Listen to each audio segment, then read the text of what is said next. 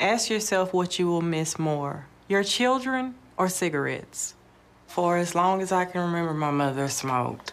She died from lung cancer when I was 16. I could not take the chance of continuing smoking and not being here for my daughter.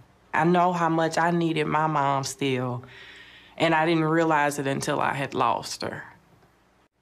You have the power to make this decision to quit smoking. It took me to get to a mature age where I understood that if I didn't stop, I was gonna put myself in the same position that my mother was in. And I wanted to make a choice while I still had the chance to be here for my daughter. You can quit.